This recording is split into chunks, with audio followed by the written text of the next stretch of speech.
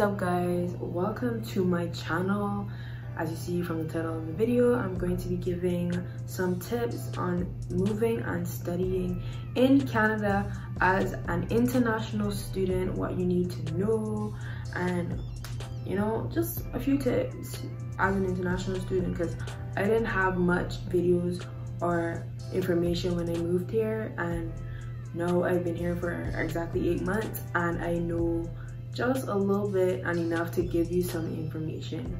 Before I start this video, please like and subscribe, and if you want to drop a comment, you want to ask any questions, you can do that in the comment section and I will reply as fast as I can. Let's get to it. First tip, number one, I beg of you, please get a job. If your student visa allows you to work in Canada, please work in Canada. Get your SIN number, I beg of you.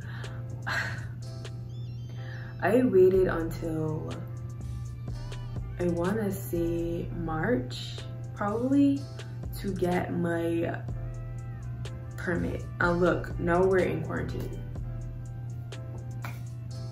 Where am I going to work besides an essential service? And people aren't really looking for people to work either, because but it's important, get a job if you can. If your permit allows you to work, please work. Canada is very expensive. Tip number two, get good hosting. Try to get good hosting before you even come to Canada. From the time you get your acceptance letter, probably even before, because for me, where I go to school, when I came to visit, they told me that I should have, the same time I applied, I should have applied for housing, because housing fills up very fast. I do not live at my college's residence because, as I said, it fills up really fast. So I was put on a wait list, so I now live at Parkside. There are other off-campus residences that you can live on. I know that my residence, mostly George Brown, UT, Ryerson, students usually live in this building. They also have two other residences, if I'm not. Anyways, Campus 1 and Centennial, and those are two good housing options. And obviously there are other residences out there. I suggest, if you do not have housing before you move to Canada, as soon as you get here, you go and talk to your school about housing and where you should live and different types of residences, what may be best for you, what may be closer, and what may fit your price range. Tip number three, this is important, get good banking. Now, obviously, as an international student, you don't want to be transferring your funds from your place of birth to Canada. Like, you don't want to be, especially if you are here and you're depending on your parents to send you money, you don't want to be waiting on that money all the time. Get good banking. Me personally, I suggest RBC. Why I suggest RBC is because I know they have a good student banking option. It's really good, I suggest it. I see my friends using BMO also. I don't know much on BMO, so I can't really speak on it, but those are two suggestions for student banking that you can try moving to Canada. This is very important. You can keep all your funds there. Your parents can transfer your money straight into that account, and it'll be easier rather than you having to depend on them to send you money.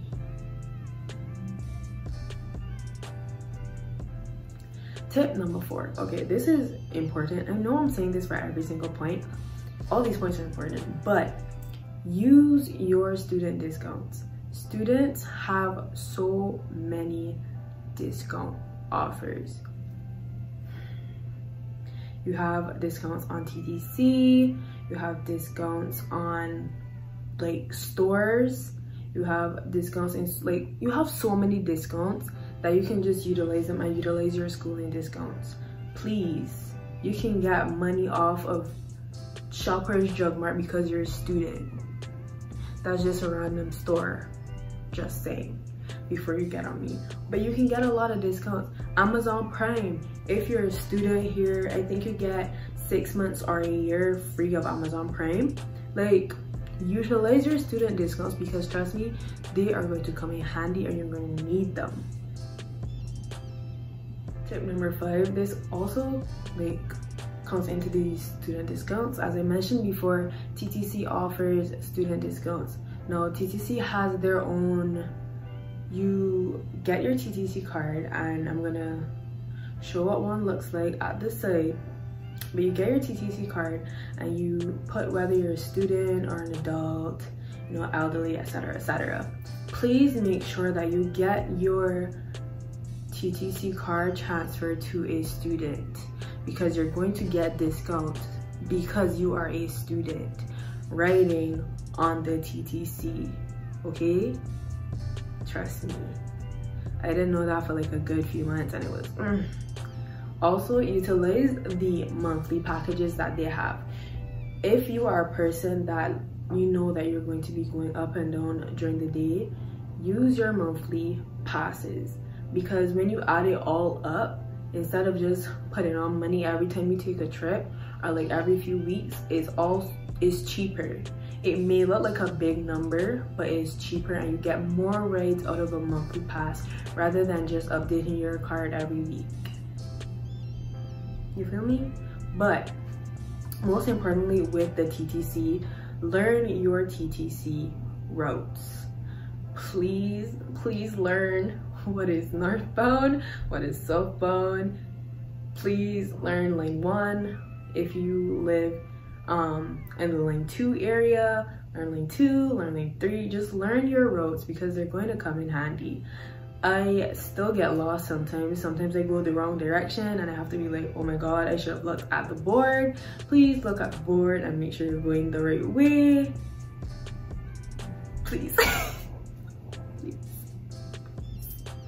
I beg you, please. It's not fun being lost in Canada. Also, obviously, check your bus times. Download an app to track your bus. I usually use Google Maps because it's easier for me, but if you're going to take a bus, obviously track your bus routes, track what number you need to know for your bus. If you're going to take the streetcar, please memorize your number.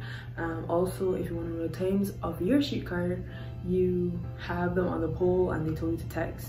They tell you to text the specific number in order to figure out when your streetcar is coming.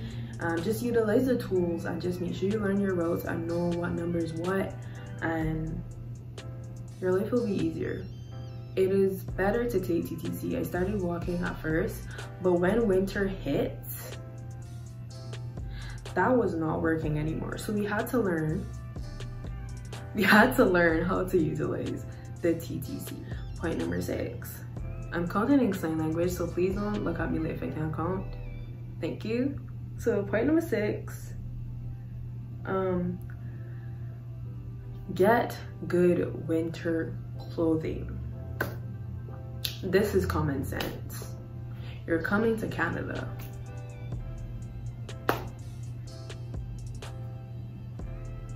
Six months, probably more out of the year. Let me stop lying. I've been here for 8 months in total and it's still cold. You are going to need a good jacket and boots, okay? Fall, when it gets to midway fall, it starts to get cold. Get a fall jacket.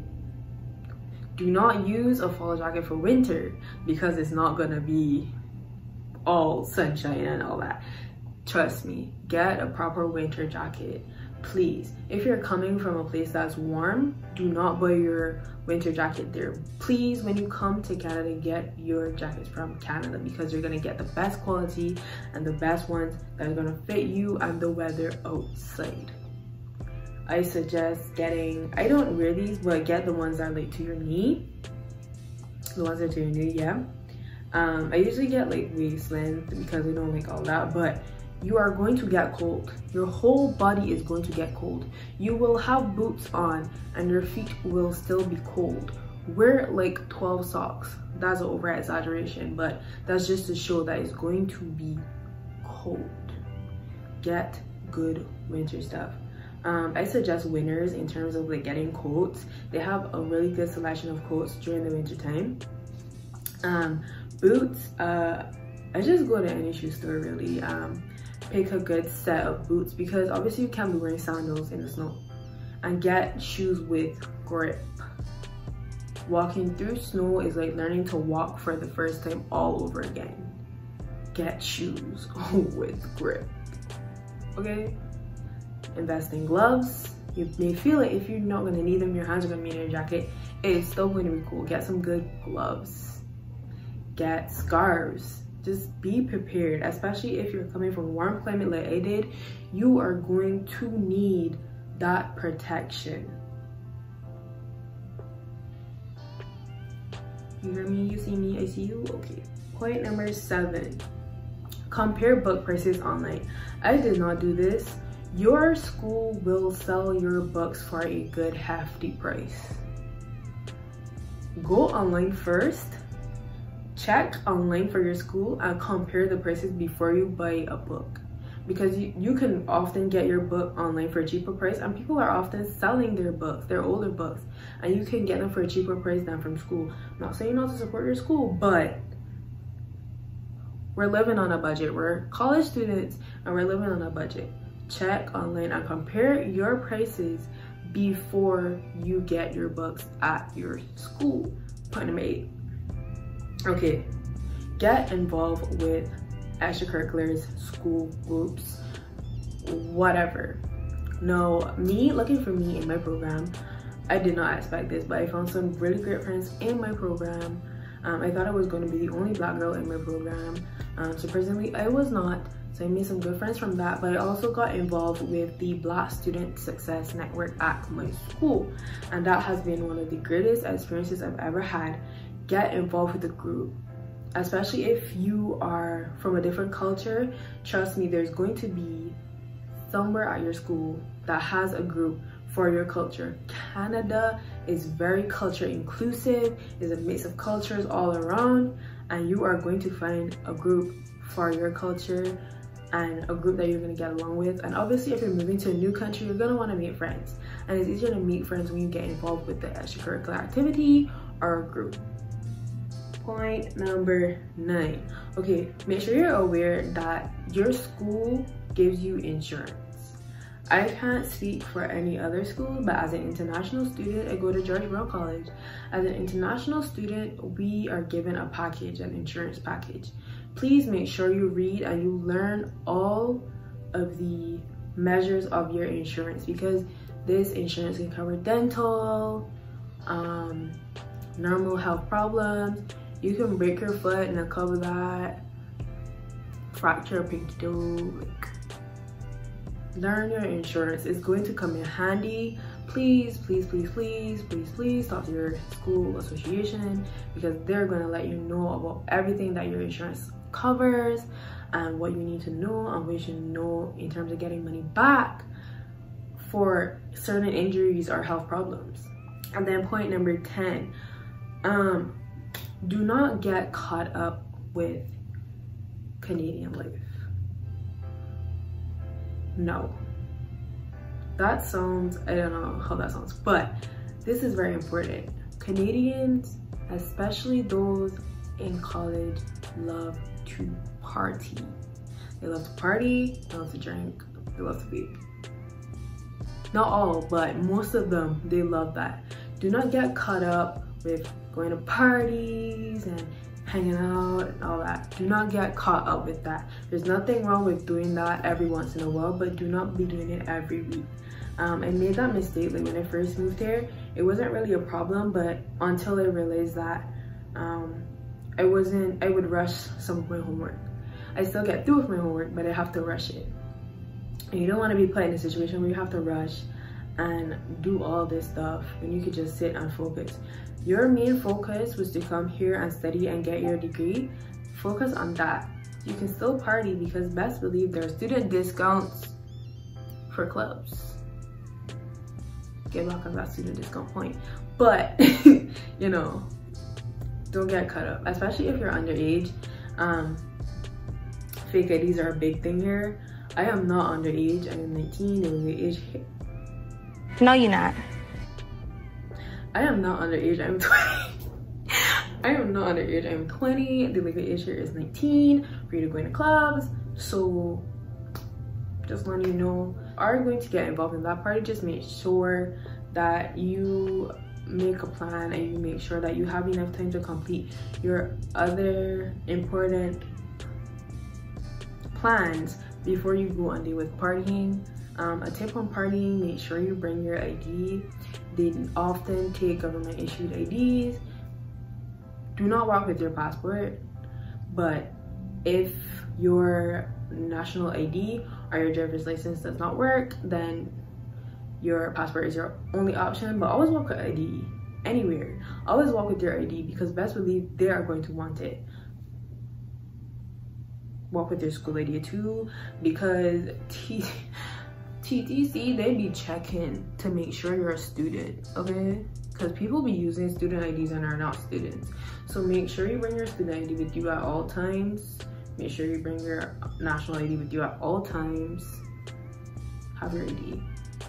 But I'm getting off topic. Just make sure you don't get caught up with the life of partying. I hope this helped.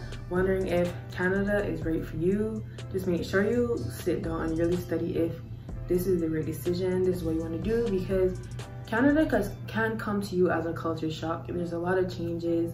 Again, I say especially if you're coming from a warmer climate or an island, it's such a big culture shock. But best believe you're gonna find people immersed in your culture and they know everything about your culture, people from your culture, people from your country, and you are gonna love it. Canada is the best place for a young adult to grow and learn, and I would suggest it to anybody.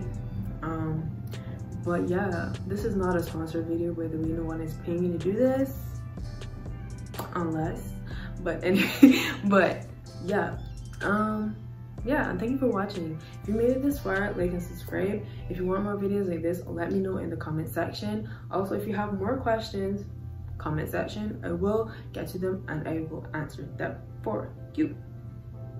Thank you for watching, and I'm gonna see you in the next video.